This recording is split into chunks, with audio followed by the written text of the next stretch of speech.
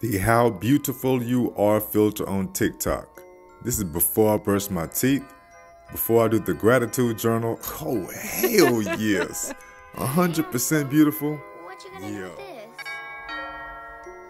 this? MS Diaries for Friday, July 21st. Let me first give y'all an update about the Botox injection. So I had those 2 weeks ago.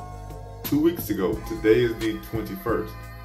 And on the week number 2, I would say Wednesday, today's Friday, I began to actually feel like my toes, like my feet were swaying back and forth uncontrolled.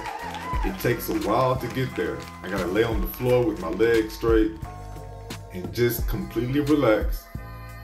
But then I can actually move my feet back and forth.